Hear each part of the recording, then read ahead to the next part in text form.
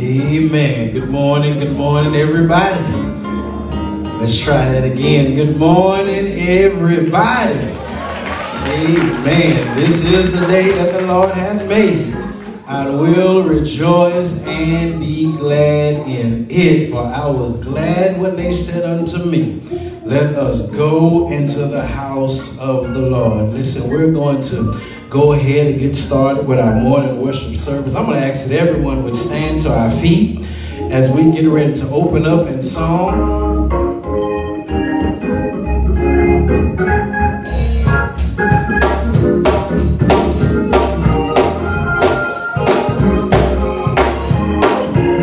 Come on, in the name of Jesus.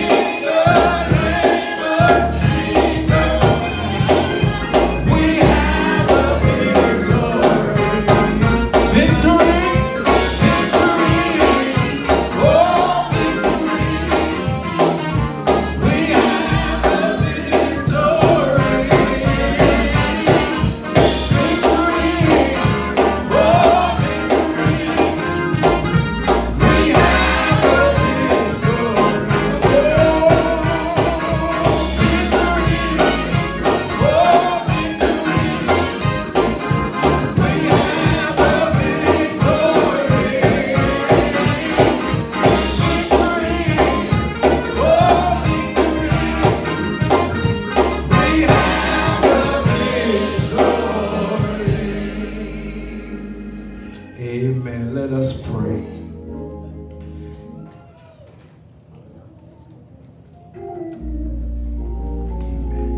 Amen. Eternal God, our Father, how we thank you for this another day's journey. God, how we thank you for just touching us one more time with your finger of love. Waking us up one more time, starting us on our way, God. Thank you just for looking beyond our faults, supplying us with our needs, and giving us one more chance that we get to walk in this thing we call life. Now, God, how I pray that you would be in this place on today. Father, I pray that you let your anointing, your power, your spirit fall fresh on each and every one of us. For God, we need you in such a mighty way. We need you, oh God, to fill our cups. We need you, oh God, to strengthen us. We need you, God, to build us up where we're torn down. God, we need you right now in the name of Jesus. God, we pray right now, Father, that you would look at us. Father, when you find that that's not pleasing, God, here we are saying, forgive us. For Father, we have sinned and fallen short of your glory.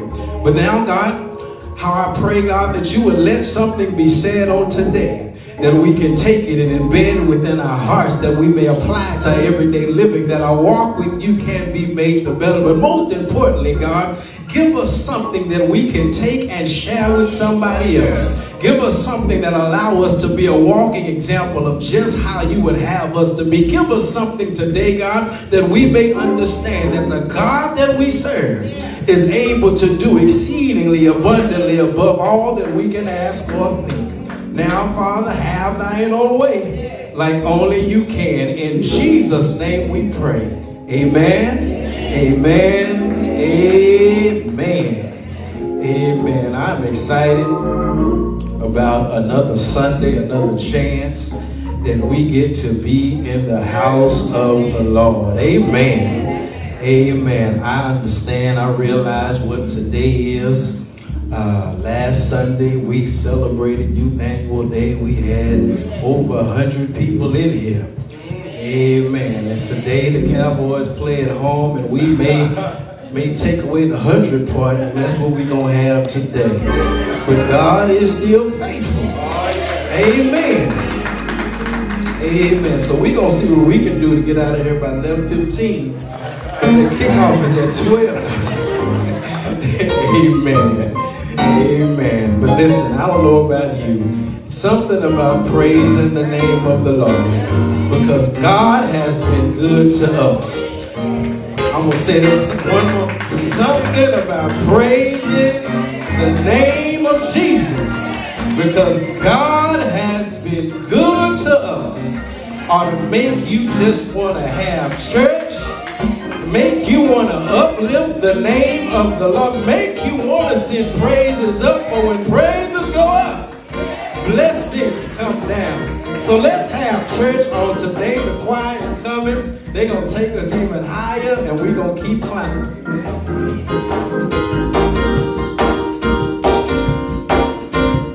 The song says, never will a rock cry out in my place. I don't want no rock crying out for me. I don't know about you. See, I just came to magnify. So if you come to magnify, join in with us.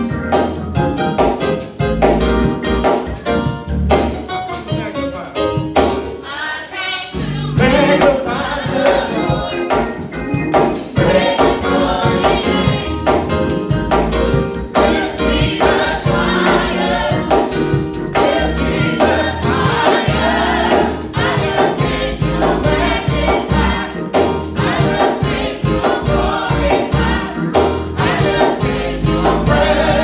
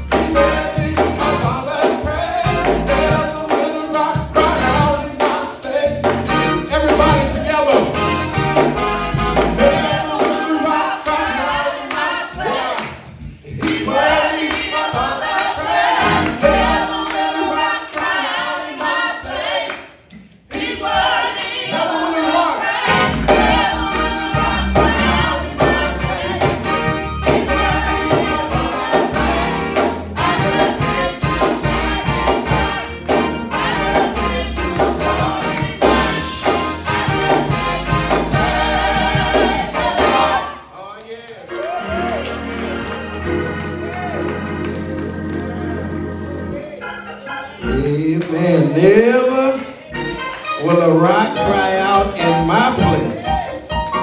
He's worthy of all the praise. Yeah, I just came to magnify. I just came to glorify. I just came to praise the Lord. Amen, amen, amen, amen. Listen, for our weekly announcements, we want to keep all those who are known sick and shut in your thoughts and in your prayers. Amen. I've been paying attention. I've been watching. Had an opportunity, I told you, to visit with Mother Barry before she went to the facility, and now I'm watching, paying attention to the great progress that she is making through the rehab. Amen. So y'all keep praying, y'all keep pushing and lifting up her in your thoughts, because God is answering. Amen. So we're thankful unto God for what I get to witness. If you've been paying attention, you get to witness it too, to what God is able to do. But we want to keep her lifted, as well as Reverend John Barry. Keep him lifted just the same. We're still praying for the sister, Brother Ken, Sister Weisner. Amen. And God continues to allow his hand to move in her life. Also the Crabtree, the Christopher, the Logan family. Y'all keep them lifted right now just the same. Listen, things in this life happen. Some moments are filled with swift transition. Some moments take a little time, but however, through it all, the best thing that we have is the opportunity to go to God in prayer. Regardless of what it is, we have that chance to go to God in prayer. So just continue to keep one another lifted, especially in times like these. Amen. I don't know about you, but if you pay attention and you watch the news and you see what's transpiring, it may not be in your house, but it's in somebody else's house. But before you know it, times can change and the tide can change, and all of a sudden it's knocking at your doorstep. So you just want to make sure that you continue to be in prayer. For whenever the devil tries to rear his ugly head, you can stand boldly and say, listen, I serve a God that's not going to allow this whole evil mess to be victorious in our lives. That's why we pray, because when we call on the name of the Lord, amen, I'm thankful that we serve a God who's able to answer us in our prayers. Amen. Last Sunday, last Sunday was Youth Annual Day. We had a grand time last Sunday. Amen. Amen. Reverend Darrell McNeely Evans blessed our heart through song, but I'm also excited about what our young people did in their service and ministry throughout the day. Thank y'all so much for what you've done and what you continue to do throughout serving in the youth ministry, as well as our leaders. Thank y'all so much. Next month is October. Next month we have our Men and Women's Annual Day that is approaching. Our guest will be Mount Gilead from Iliad, Texas, where we just was. They're coming to us like they did last year. So they tried to show out a little bit and try to prepare for us when we came, but I don't think, it's not a competition, but I don't think they got it like we do. Amen. We know how to really put on. So we're going to plan for that on next month. Amen. All right. She already on it. So we are looking forward to that. So in addition to Men and Women Annual Day, I may be tapping somebody on the shoulder, a couple of people on the shoulder, to help us throughout the Men and Women program. So don't go to ducking and diving and hide from me if you see me coming your way. That is man and woman alike. Amen. Amen. So I'm looking forward to next month, but we're going to start planning now for that. Tomorrow at the 6 o'clock hour, 6:30, somewhere in there. I know some people have to work, but tomorrow, the meeting with all trustees. Our meeting will be here at the church tomorrow Let's push it to 6:30 to give people time to get off work and get where they need to get to.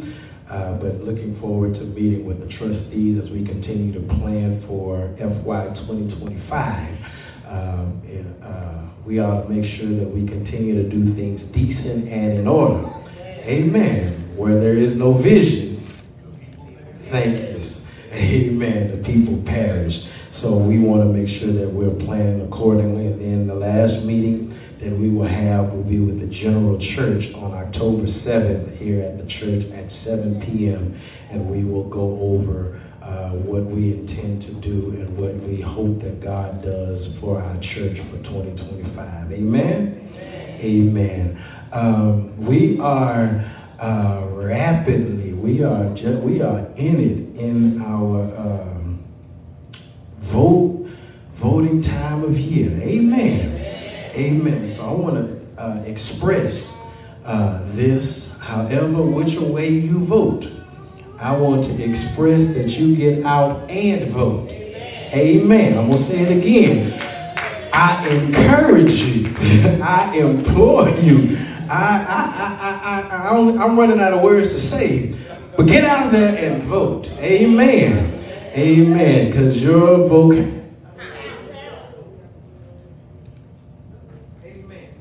And if you are not registered to vote, see Sister Waters. She can get you registered so that you can vote. Matter of fact, Sister Waters, we need to get Ryan to you. He'll be 18. Lord have mercy. Friday. Lord have mercy. And it's been, I know, right? He'll be 18 Friday, and one of the things that we've always done, whenever that child turns of age, we go to the polls together. So we need to make sure we get him taken care of because every vote is going to count. Amen?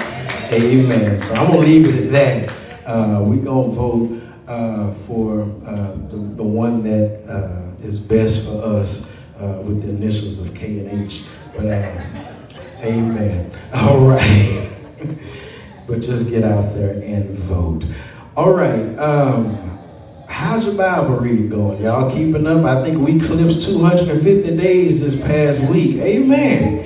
So we almost there. So keep pushing, keep hanging with us, and we going to keep climbing higher and learning more about the Word of God. All right, I don't think I have anything else, any other announcements at this time. All right, quiet. Y'all come on, y'all blessing us, sounding all good and stuff. I almost can't. But I'm going to sit on this front row and wait for y'all to do what y'all do.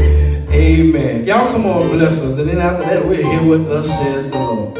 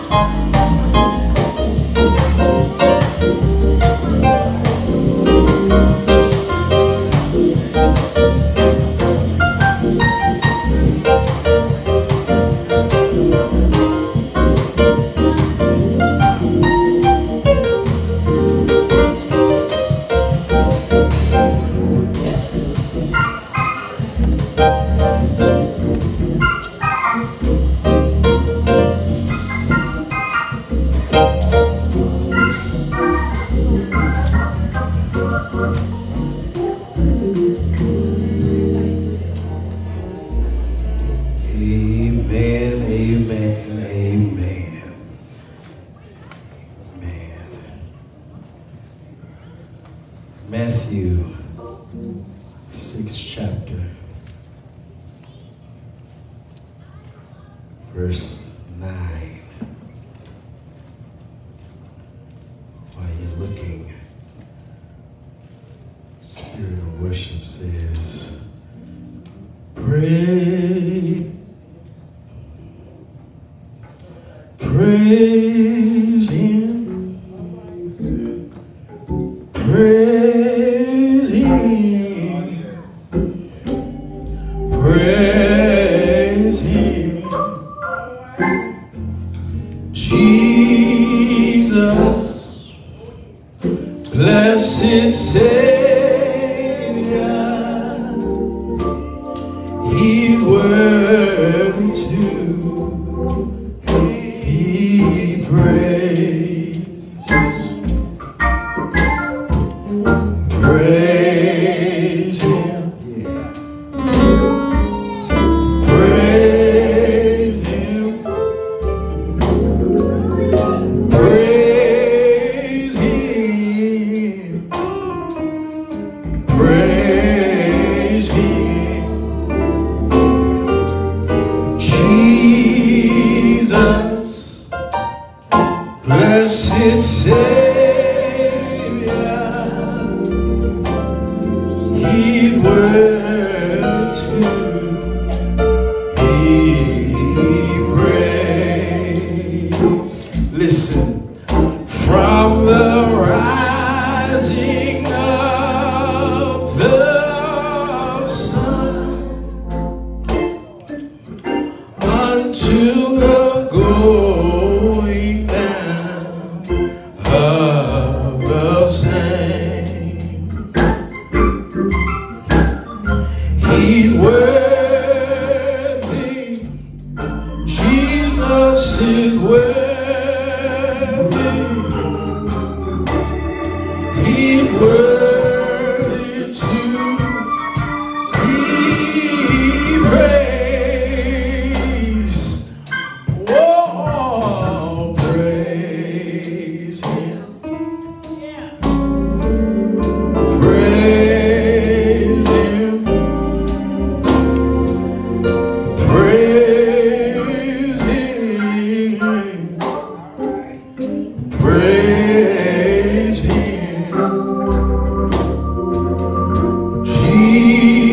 Jesus, blessed Savior, He's worthy to be praised. Now, God, how we now prepare to hear a word from you.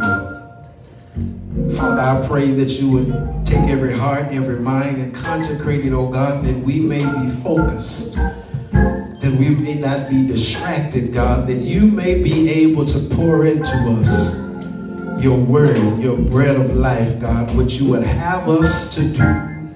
Father, I pray that you would speak through me like only you can.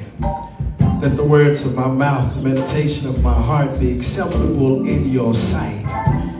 Father, let the words flow through me that it may prick all of our hearts, that our walk with you can be strengthened, that the word in us can be increased.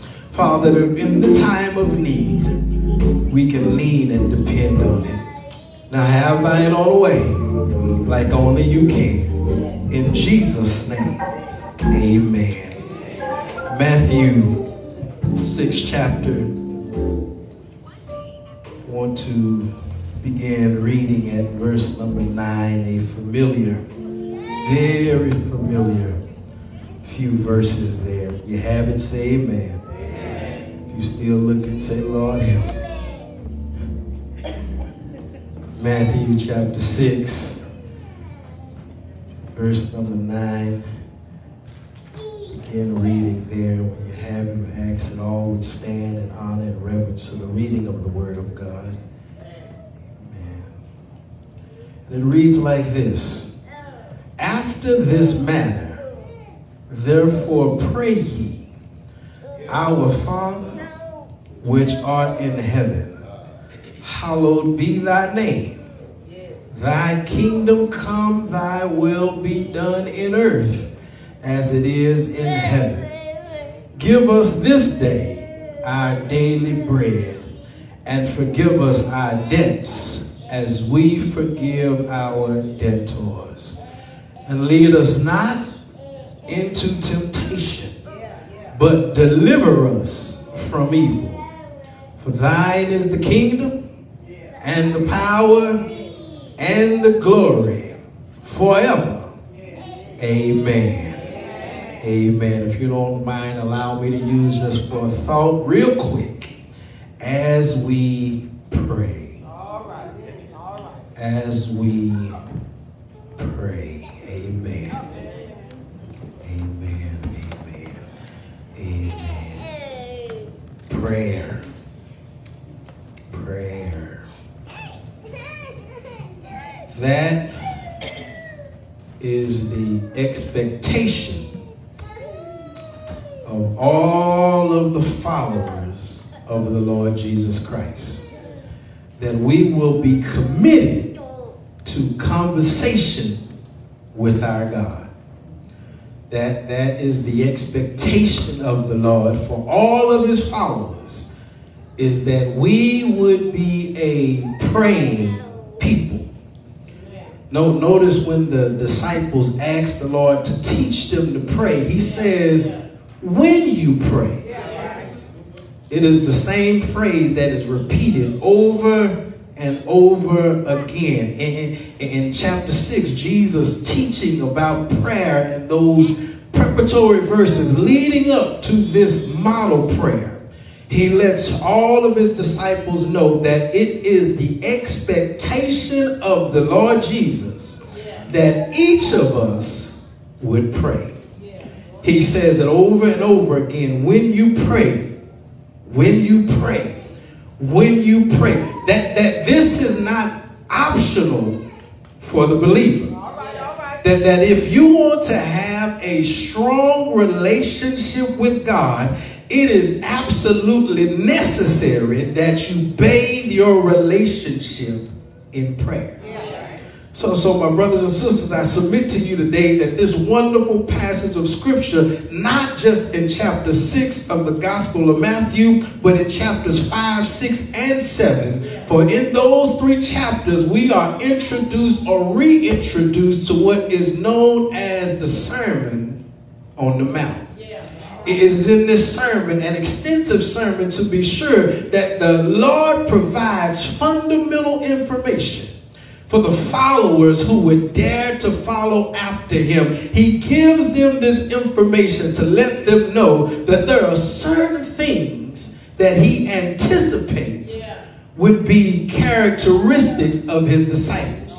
He lets them know how to be blessed in the first few verses of the Sermon on the Mount in chapter 5. And those first verses, he gives to us what is known as the Beatitudes. He helps us to understand how to be blessed as a child of the living God. He talks to us about being the salt of the earth and the light of the world. He talks to us about retaliation. He talks to us about making oaths. He talks to us about sin. Talks to us about being the people of God that we claim to be. In chapters 5, 6, and 7, he gives to us a significant information about what it means to be a follower of the Lord. And in the middle of the sermon, in the center of the sermon, almost the centerpiece of the entire message, he puts these 9 verses on prayer. 9 verses on prayer, telling us to be careful not to pray to be seen by people. Be careful not to pray just so people can applaud you. Be careful of using vain repetitions in your prayer.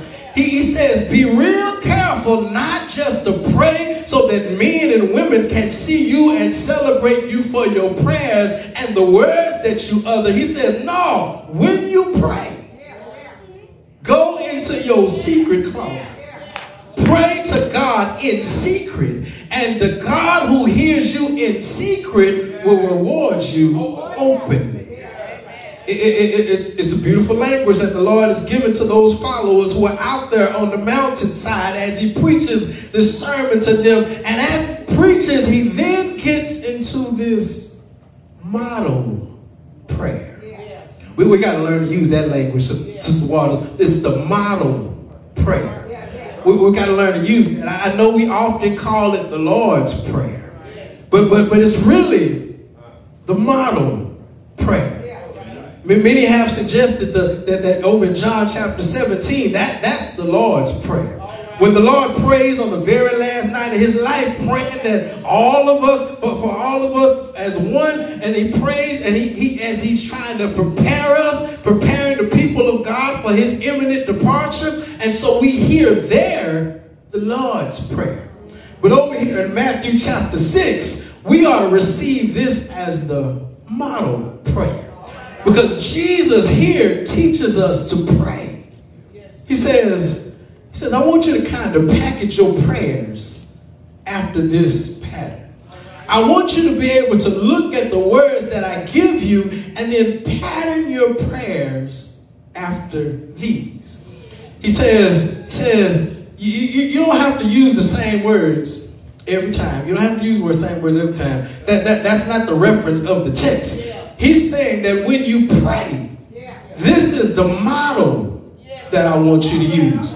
This is the framework that I want you to use. Because if you do that, you'll have a comprehensive prayer life. You'll be able to talk to your God about that of which you need. But watch this. You won't just begin with what you need. As a matter of fact, when Jesus gives this model on prayer, I submit that he suggests to us today, church family, that when we pray, divine adoration ought to precede human supplication. Divine adoration ought to precede human supplication. Look at the text again. You remember it. Our Father, which art in heaven, hallowed be thy name. Thy kingdom come, thy will be. Jesus teaches those brothers and sisters who are his followers out there on the mountainside. He's preaching to them on prayer. He says to them, be real careful not to just jump into your prayer begging God for everything that you need. Lord, I need you to help me out on this job. Lord, I need you to fix this situation at the house. God, I need some more money. God, I need a boo. God, I need a spouse. God, just bouncing back and forth, asking and begging God for everything. No, Jesus says when you pray, don't just start out asking God for stuff. You need to start out loving on God for a little while. You need to applaud God. You need to approve of who God is and who God is in his character. Listen, he begins by saying, listen, when you pray, you ought to lift up the name of God. You ought to celebrate God. You ought to glorify God. Listen, okay, we have 6 children and a grandson. Y'all see him sitting there. And those 6 children, they know if they want to get something out of, especially me, they can't just come in begging for stuff. They do it anyway. They just get out, they just start begging. But start telling me how much you love your dad. Start telling me how good your daddy is to you. Tell me I look good. Get me ready for the request that's about to be made. And then when that happens, my brothers and sisters, they'll find out that the answer is still no. But it helps them sometimes get anything they want. Now don't let my wife start to butter me up. I'm gonna have to take a loan from somebody because I'm just gonna go broke when she starts doing it, because it's different when she starts to butter me up. But boy, you just gonna start. But we ought to have to understand, he says, before you beg from God for anything, you ought to brag about how wonderful God is. You ought to boast about how magnificent God is. You ought to be able to testify of God's goodness and his grace. Look at what he says. Our Father, which art in heaven, hallowed be thy name. That word hallowed right there means to make holy, to make sacred, to honor it as something special and set apart. You must understand that our Heavenly Father is unlike every other father there is. Our Father is unlike everybody else. There is no one who can compare to him. There is no one who is like him in all the earth. He is the great I am. He is the one who no one is comparable to. He's in a class all by himself. And when you know who God is, you begin to speak to him in loving terms. Lord, I love you. Lord, I bless you. I glorify your name because I recognize there's absolutely nobody who can do what you do like you. Is there anybody in here who knows that your God is so great? Your God is so awesome and so amazing and so magnificent that when you talk to him, listen, you just have to tell him every now and then, Lord, you just blew my mind again. You ought to be able to tell him, Lord, every time I turn around, God, you just keep on doing great things for me. You just keep showing yourself to be real and strong and powerful and majestic and amazing. Somebody ought to be able to tell him how great he is. We run around, we sing that song, how great is our God. Sing with me, how great is our God. All will hear how great is our God. Listen, we ought to be able to put a praise somewhere in there and shout to God, hallelujah, for how great he is. He's great. He's great and greatly to be praised. So he says, when we start praying, you ought to just get happy about who God is. You ought to get happy and excited about the fact that you get a chance to talk to the God for whom nothing is impossible. You get a chance to go to him in his presence, and now you have access to the holy God that we serve. And this is good, my brothers and sisters, because God is revered. He's respected. He's reverenced. He's high and holy, and we still have a relationship with him. As a matter of fact, he uses the Aramaic word there, Abba. Abba. Abba is the child's word for father. It is the word that a child uses to show that he or she has an engendered relationship with their father. It is a daddy type of word. It's not just something that is high and lofty. It is something that is close and intimate. Jesus says, when you talk to God, you're not going to him in a way that makes you feel as though you don't have access, or that you don't have the right to come into him. No. He's your daddy. He's your father. And he's going to, watch this, love on you. He is high and lifted up, but he's also close and personal. You have access to him. This is the old saints used to say it like this. He sits high, and y'all heard it, and he looks low. Come on, help me preach. And that's what the text seems to suggest, that when we come to God, we can adore God. So divine adoration must always precede our human supplication. And so here's Jesus teaching us. He's teaching us, listen, when you pray, say, our Father, who art in heaven, hallowed, holy, set apart is your name. Thy kingdom come, thy will be done. He literally suggests, this is literal suggestion. Jesus says, I want God's reign and rule to be in the earth. God, the reign of God, R-E-I-G-N, the reign of God needs to be in the earth. He says, I want to make sure that everything that God wants in our time is what I want in my life. I want to make sure that I align with the will of God to be in my life. So that I don't just walk outside and I just walk outside of the step of God for my life. Okay, is there anybody in church today who understands that if we are real honest today, if we're honest, we have to testify that our will and God's will ain't always the same. Our will. Should have been a whole lot more amens right there. Because I said our will and God's will are not always aligned.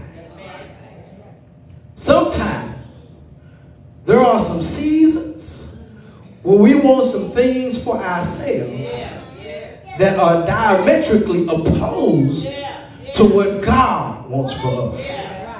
And every now and then we've got to pray that prayer. Lord, let your kingdom come into my life. Let your will be done in my life. I don't know what's best for me like you know what's best for me like you know what's best for me. So I'm trying to align my will with your will. Songwriter back in the 80s and 90s used to sing a song that said, the safest place in the whole wide world is in the will of God. And is there anybody in here who wants to be in that safe space? Anybody in here in the church today want to be in a place where you and your will aligns with God's will? Listen, okay. Don't be upset when you have to align with God's will. When your will and God's will, when they are disaligned, don't worry about that. Because you're not the only one who had to pray a prayer. Lord, let your will be done in my life. You ain't the only one who's had to pray that prayer. Y'all remember that man named Jesus, right? It was on the last night of his life. He goes into the Garden of Gethsemane and he begins to pray. He understands that the reason for which he's coming to the world, but by the time the rubber starts to meet the road, he's like, Lord, if it's possible, let this cup pass from me. Even the Lord had to try to get a line. But he didn't close his prayer right there. He knew he had to get a line. He said, nevertheless, oh, I love that word. Nevertheless, not my will, but thy will be done. And there are some days, church family, when you're just going to have to say, thy will be done. When your loved one is passing from labor to reward, sometimes you got to say, thy will be done. Sometimes when God lets the door shut that you was hoping that he would open, but there's another door over there that you don't see that he's opening because all you see is the door right there in front of you. Sometimes you got to say, Lord, thy will be done. Even when the services are no longer needed at your job and you get told we going in a different direction and you get listen, you got to understand that God has something greater that's coming later. Thy will be done. Even if that relationship doesn't work out the way you want it to work out, thy will be done. Not my will, but thy will be done. This right here, this portion, you have to be mature in your prayers right here. When you don't just beg God for everything you want, thinking that you know what's best for you. Sometimes we have to acquiesce to the will of God and say, Lord, listen, you know what's best. Lord, you know how to lead me. Lord, you know where to take me. Lord, I'm going to, listen, not my will. Thy will be done. But watch the text. Watch the text. Jesus teaches to us that when we pray, our divine adoration ought to precede human supplication. But can I push it a little bit further? It seems to me that Jesus likewise helps us to understand that human supplication must concede to divine qualification. Somebody say qualification. Now Jesus says, now listen, when you get ready to make your petitions, you get ready to make your requests, you've already made your adoration known to God. You say, God, I love you. God, I praise you. Holy is your name. Now you begin to make supplication to God. You begin to make your requests to God. He literally says, you can ask whatever you want to ask. Because when you ask, if you ask believing, you already know that it's going to happen. You already know because of who you're talking to. The one you're talking to is qualified to do exactly what you're asking him to do. So it makes no sense for us to pray if we don't think God can answer the prayer that we're making of him. Makes no sense to pray if we don't believe that he's qualified to handle the requests that we make of him. When we pray, listen, okay. I pray believing that the God that I'm talking to is able to do exceeding abundantly above all that I can ask or think. So my supplication concedes to the fact that God is qualified to do whatever it is I'm asking him to do.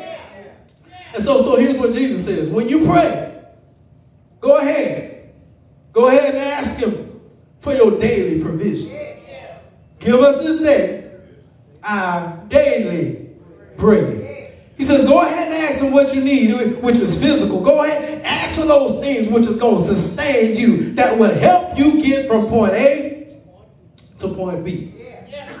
He says, whatever you think that you need in this life, go ahead and ask for it.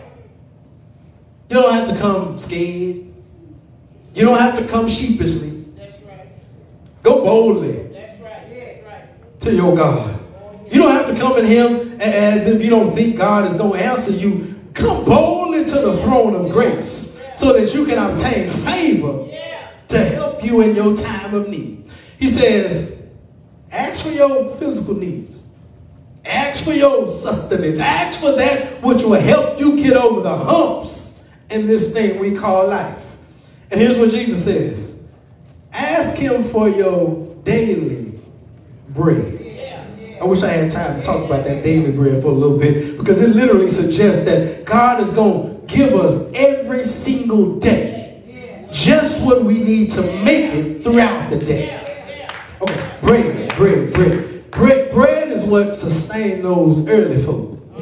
Bread was what kept going. You remember when those brothers and sisters, those Israelites, they were out in the wilderness when they was wandering for 40 years. The Bible says that God fed them manna from heaven every single day. Every morning they woke up, God gave them fresh bread from heaven. And so now he's saying, just as God took care of the ancient Israelites, God is going to take care of you. Every single day you need to ask him for what you need, and then know that he's able to supply everything that you need. Is there a witness in the church who knows that your God will supply all of your needs according to his riches and glory in Christ Jesus? If you need a car, ask him for it. If you need a house, ask him for it. If you need your loved ones to have some help in their life, listen, ask him for it. Everything that you need, God will supply. Are you hearing what I'm saying? Everything.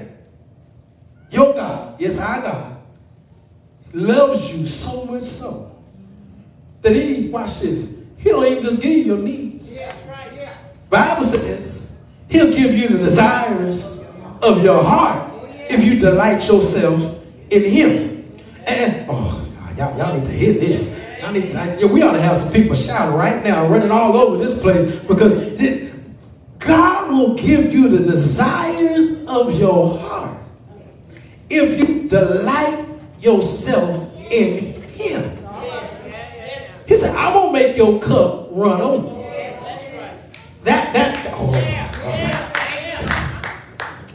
Listen, he says, give me this day, give us this day our daily bread.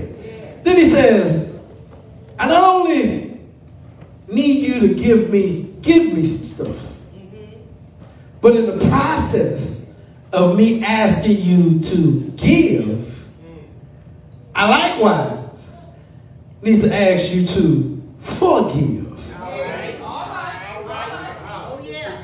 Don't miss me. Don't miss me. He said, I don't need you to just ask me for some stuff. I need you to forgive me for some stuff. All right. Don't get quiet right through here, because it's about to get tough. Got to do it rough right through here. Because everybody in the church, everybody here, everybody watching online, needs the Lord to forgive us for something.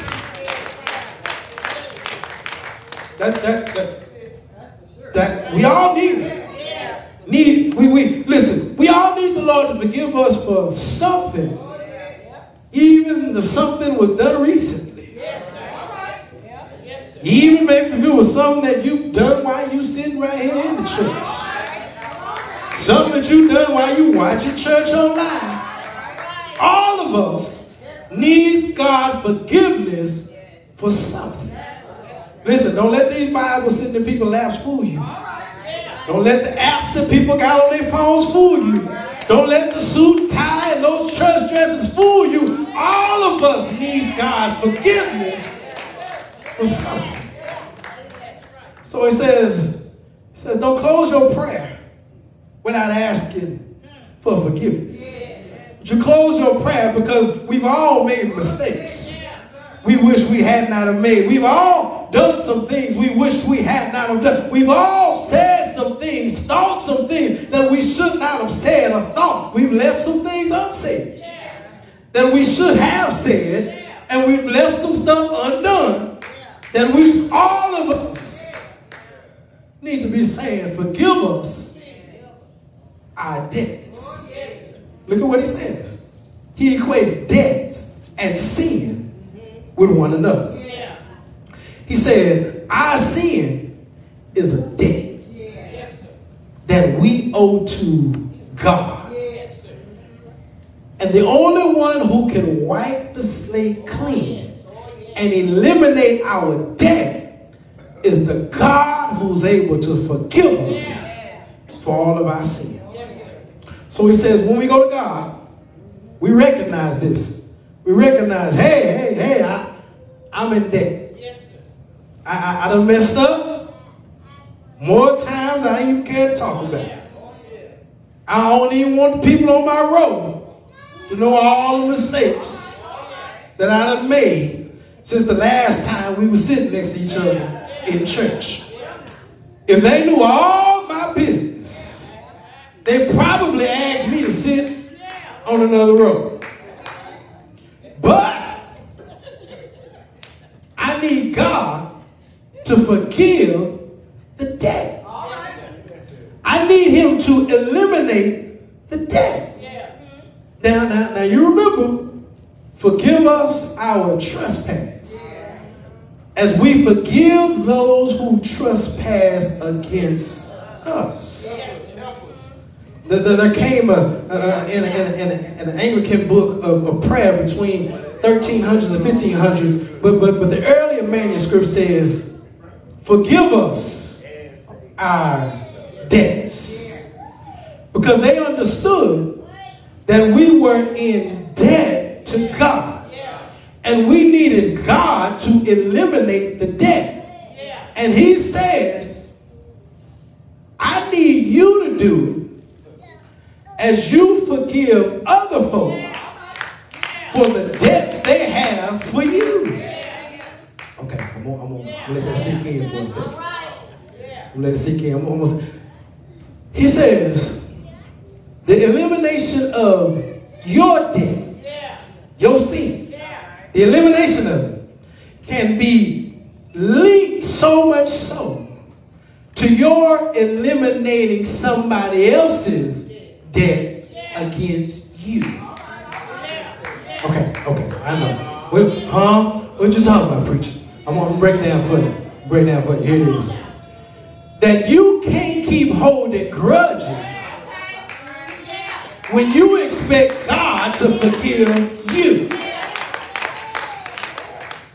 God is expecting you to forgive somebody else. Are you hearing what I'm saying? I said, if you're going to expect God to keep on forgiving you, God is expecting you to keep on forgiving somebody else. I know if you can't say amen, say ouch. I get it. I understand. Listen, you get over that grudge you've been holding since 1985. Get over that grudge you've been holding since 2012.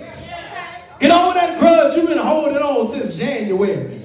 Get over that grudge you've been holding on since last week. God says, eliminate the debt. You want God to eliminate your debt, then you got to expect that he's going to expect you to eliminate somebody else's debt. I get it. First part, we was at the GEB. At the GEB, we run and shout and give me, Lord, hallelujah. At the responsibility, accountability. Few of us, we still, hey. Some of us, wait a minute, preacher. You don't know what they did and said to me. It don't matter. God knows what you did, but you want him to forgive you. Watch this, watch this. He says, as he gives, we likewise have to expect God to forgive. We want to forgive, but watch. He also says, lead us not into temptation. I like this. He says, lead us not into temptation. He says, Lord, I know how I am. So I need you to lead me around some stuff that you know I like. He said, come on, Jesus. You know I like some stuff that you don't want me to like. So I need you to help me stop liking some stuff so much. Because the stuff that I like so much keep calling me in the direction. So I need you to lead me. So I need you to lead me. Can I find some folk in here who might just say, man, Lord, you're talking about me right now. Because I need the Lord to lead me and guide me around some of the traps and pitfalls that this evil one has placed in my life. Lead me not into temptation, but deliver us, there it is, from evil. For me, I like that because all of us know that there's a whole lot of evil in this world, don't we? We all know that there's a lot of evil in this world. There's bigotry and hatred, violence and poverty. That's evil in the world. Racism and classism, age, that's evil in the world. But watch the text. But when you read the text, it's not just the evil that's outside of us. It's not just the evil that's without us. He says, I also need you to deliver me from the evil that's within. The literal translation of the text is, deliver us from the evil one. Because the evil one will try to embody us and make us express that. Which he tries to get us to express those things which are unlike the will of God for our lives. And so I need you to deliver me from the evil one, because the evil one makes me do some stuff that I know I ain't supposed to be doing. The evil one comes to steal, kill, and destroy. But I'm glad that Jesus said, I've come that you might have life and have it more abundantly. So I need you to understand, I'll deliver you from the evil one. Listen, okay. The evil one makes me lie. The evil one makes me cheat. The evil one makes me steal. The evil one makes me conniving. The evil one makes me plot against some folk who plotted against me. The evil one makes me hate some folk I ain't supposed to be hating. The evil one makes me love some folk I ain't supposed to be loving. Oh, that's a whole nother story. The evil one has done some things that'll lead me in ways I'm not supposed to be going. The evil one will have me telling folk that you ain't no good when that ain't none of my business. The evil one will have me insecure, doubting myself. The evil one will try to put fear in my life. But Paul says, I can do all things through Christ strengthens me. He even want to make me think I can't handle this next week of my life. He even want to make me think that I'll never be able to survive. I'll never overcome. I'll never finish school. I'll never get the promotion. The evil one makes me think that I can't have and I can't do. But greater is he that is in me than he that is in the world. And the one I'm talking about right there is that man named Jesus. The Holy Ghost is with me. He'll equip you. He'll enable you to get you past all of those humps. It says, deliver us from evil. Make your requests made known to him. Ask God for anything that you need. Make your request known. As a matter of fact, the Bible says that we can come to God and make every request made known unto him. We can make our requests made known, and the peace of God, which passes all understanding, will keep our hearts and minds stayed on him. Here it is. He says, listen, when you adore God, after you adore him, ask him for what you need. But before you close that prayer, don't you just make your request made known to Jesus. No. He said, before you shut it down, before you in your prayer, you ought to start all over again, praising the Lord for what you've already done in the beginning. He says, if you know that God is qualified to meet all of your needs, if you know that God is qualified to lead you because he's your shepherd, if you know that he's qualified to give you your daily bread because he's a provider, if you know that he's qualified to forgive you because that's just how he rolls, if you know that he's qualified to deliver you because he's a deliverer, then you ought to make sure that God's qualification ought to breed even more adoration. That the divine ought to make you start to praise him a little bit more. But as we get ready to get out of here, he says that final part. For thine is the kingdom, the power, and the glory, forever. Amen. Did you catch it? He begins to Lord God all over again. He begins to celebrate God all over again. He doesn't just shut down the prayer. He literally says, since I know what you're able to do, he says, I'm going to go ahead and celebrate you before you even get it done. Because I know that that you're able to do just what I'm asking you to do. So it says before you close down your prayer, you just go ahead and start celebrating God all over again, because he is qualified to give you everything that you're asking for. So go ahead and celebrate him when you get ready to close out your prayer. He says, for thine is the kingdom. He says, the power and the glory forever and ever. Amen. I'm glad that this reminder that he puts right here, he says, you don't have to wait to get it. You can go ahead and shout right now, because your blessing is on the way. The old saints say, don't wait till the battle is over. Go ahead and shout right now. So I need to talk to somebody in here who's been praying the same thing for a long time. I need to talk to somebody who's got a prayer request before God right now.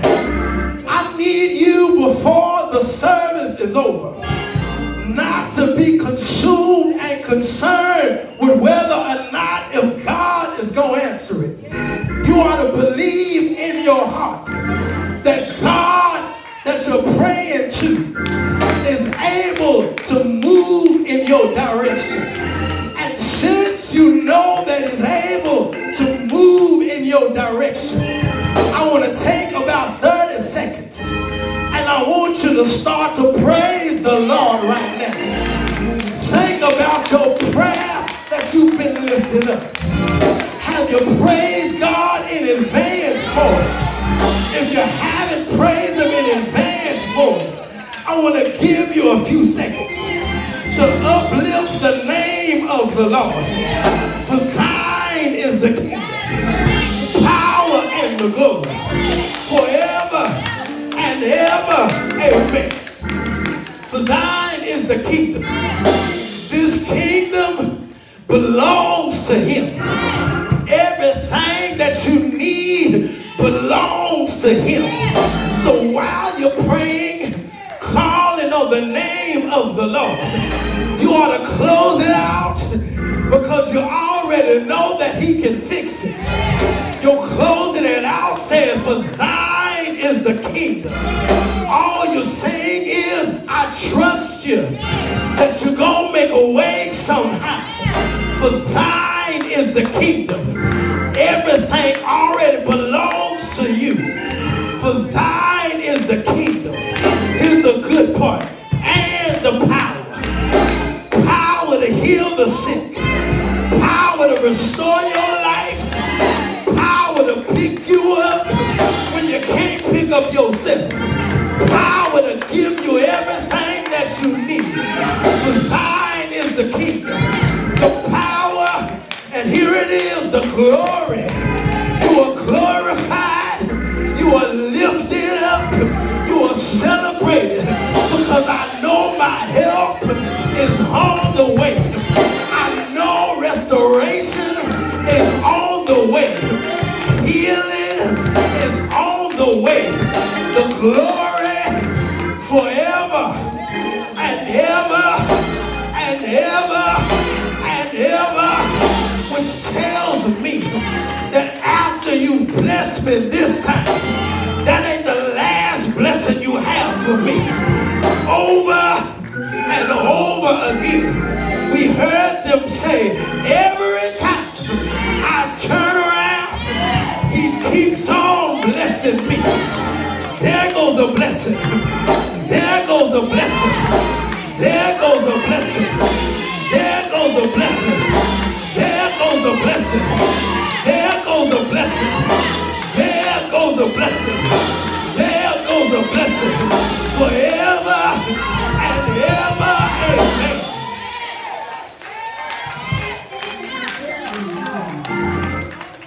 As we pray,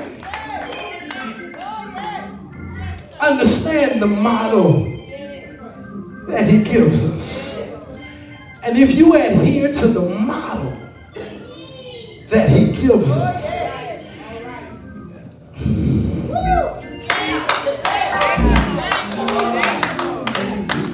this model that he gives us, you open up in praise. That ought to already change your mindset.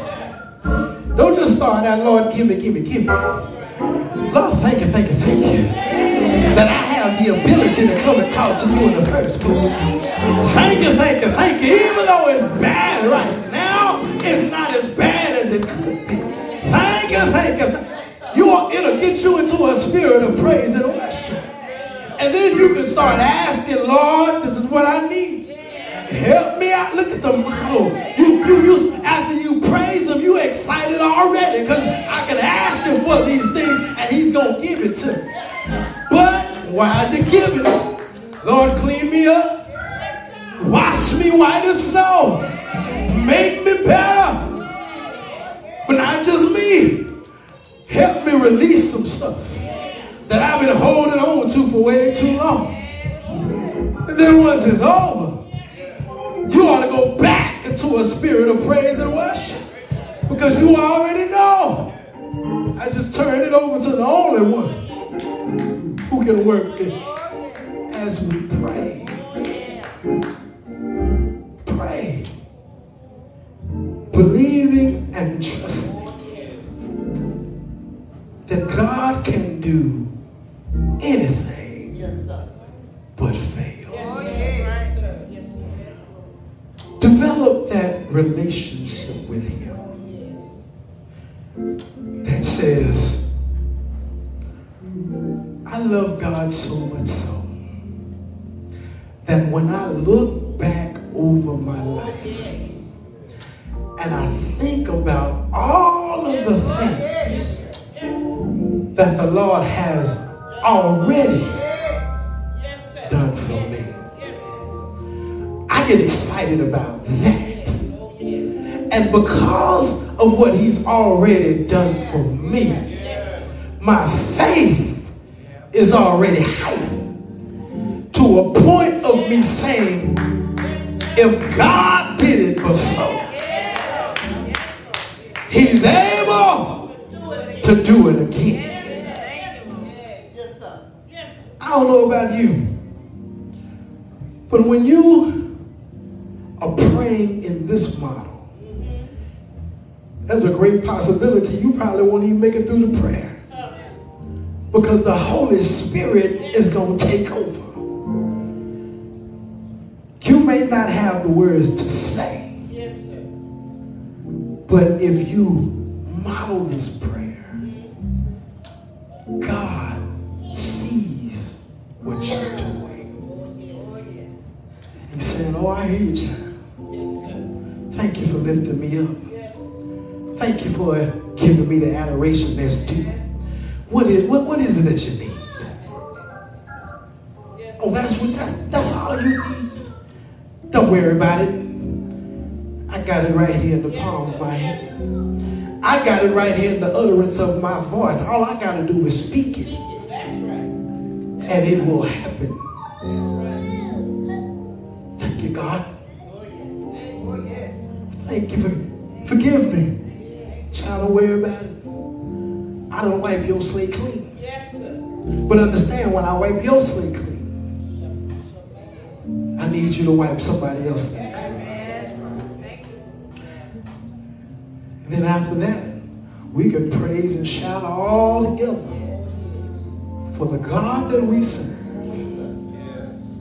is able, willing to bless you beyond measure. The door is open.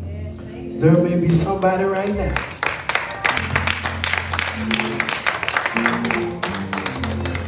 who may now realize and understand the power of prayer. Y'all hear me say it all the time that I believe in the power of prayer. It's not a cliche. I ain't saying it just to be saying it. I'm saying it because I understand who God is. in my personal life, and in me sitting back and watching y'all's lives. I get excited about what God can, is, and has done. So when I say let's pray, it's not because it sounds good. When you ask me, Pastor, can you pray for me? And if I respond to you, yes. I'm not just saying yes to be getting you out of the face. I'm not just saying yes just to be answering. I'm saying yes with a compassion in my heart, because I understand just what God can do. So I stand in agreement with you, like, hey, listen, you want to pray? I'm lifting it up. Praising him, asking him to forgive, forgiving those who I need to forgive, then going back to praise all over again, because I know what God can do. So we extend this privilege to you for prayer. We extend it for candidate for baptism. We extend it to unite with the church. We extend it for rededication. We want to give you an opportunity to understand that the God that we serve is available to each and every one of you. He's available to you.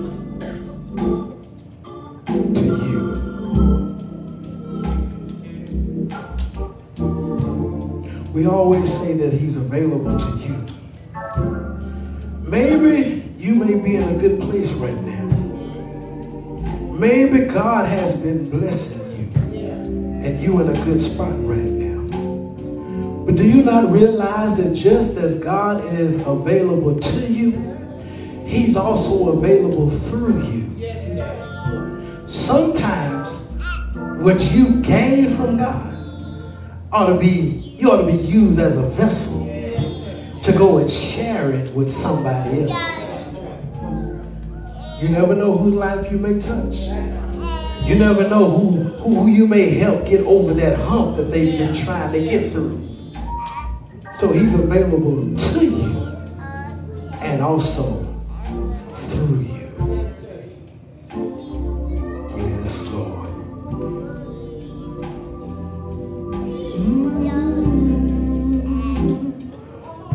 Yeah. My God, today.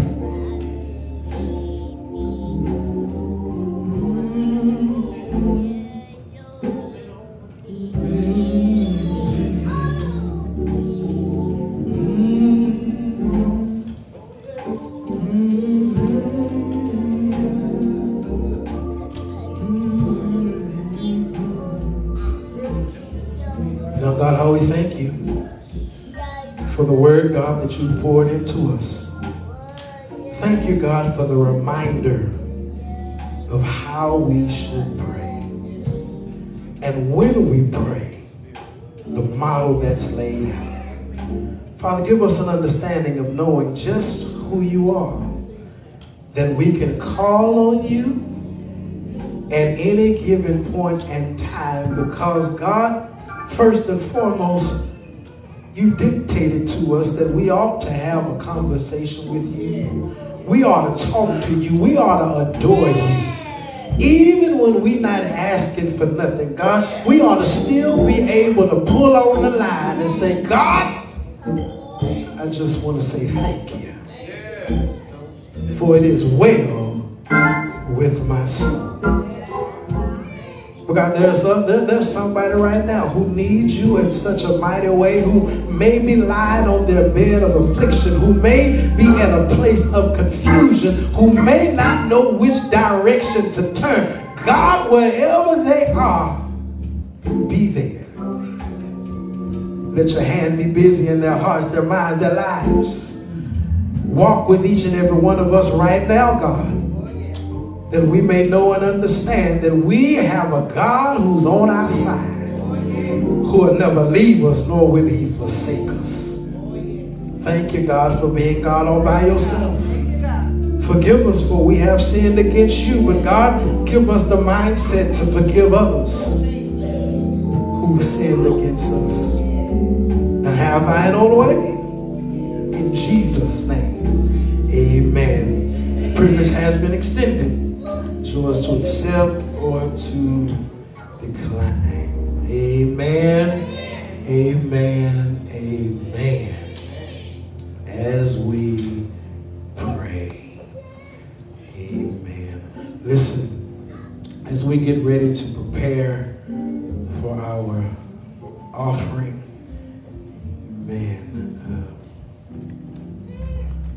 if you need to be serviced by an usher, please raise your hand and they'll make sure you have that you need. God is in control. God is in control. If you're watching online or sitting, please, and you're looking for ways to electronically give, please go to our website, www.gebdallas.org. There you will see the ways to give tab, and you can follow that prompt to get you where you need to be. Amen. Sowing seed into good ground, amen, has never came back void.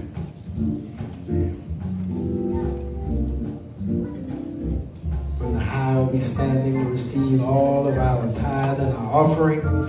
This black box, if you want to be a blessing to the preacher, you can drop it in there. Amen. First and foremost, always your tithe and your offering.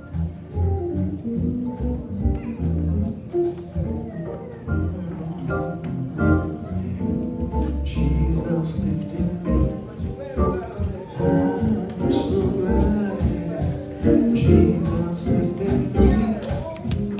I'm so glad. Jesus lifted me. Singing glory, hallelujah. Jesus lifted. Ushers, wave your hands. I'm so glad. Jesus lifted me. I'm so glad.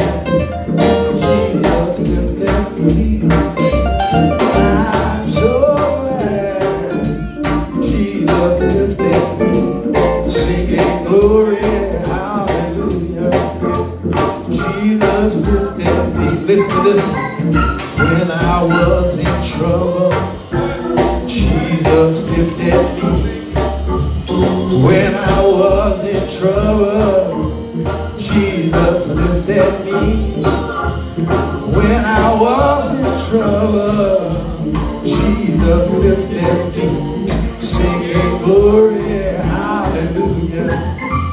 Jesus lifted me. Oh, I'm so glad. Jesus lifted me. I'm so glad. Jesus lifted me. I'm so glad. Jesus lifted me. Singing glory.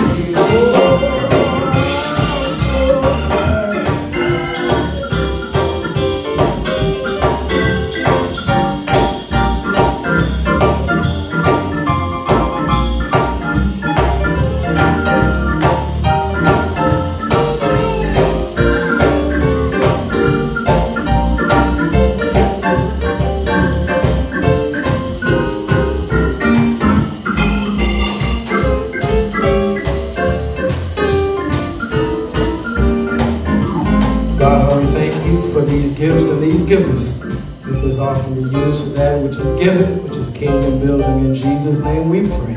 Amen. Amen. Listen, thank y'all so much for being in service on today. We pray that something was said that you can take it and apply it to your everyday living. Most importantly, that your prayer life has been strengthened on today. Amen. Amen. Amen. All right. I don't believe we have anything else. We got enough time to get a good majority of the game in. Amen. Amen. I'm sorry to all those non-Cowboy fans that are out there, Steelers. But that's all right. God is in control.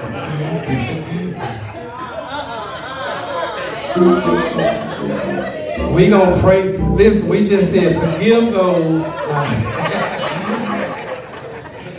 Amen. Amen. Like a good friendly competition. All right. If all hearts are satisfied, we good. Oh, okay. Yes. Hold on. Let me get my phone. I'm excited. I'm gonna make sure I get this right. All right. This evening, our own Reverend Darrell McNeely Evans will be preaching at this evening at 6 p.m. He didn't. What's the name? He didn't. New Covenant. New Covenant Church. It is located in DeSoto, Texas, 411 Northampton Road in DeSoto. At 6 p.m. So I'll be going over to support him and being there with him, but keep him lifted in your thoughts and your prayers. Amen? Amen. I'm glad that God is using him the way that he is and looking forward to where God is going to take him. So keep him lifted this afternoon. All right. Let's all stand.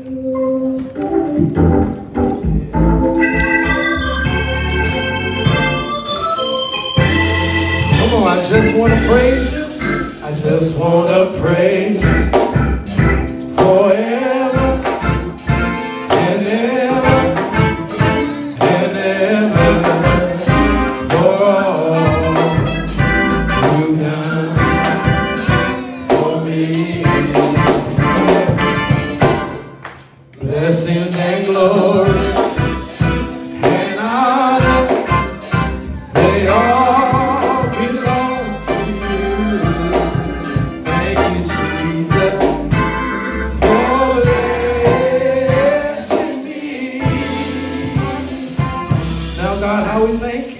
what eyes have seen, our ears have heard, but most of all, God, what our hearts have felt. Now dismiss us from this place, but never from your presence. Give us traveling grace, and no hurt, harm, or danger will come upon us.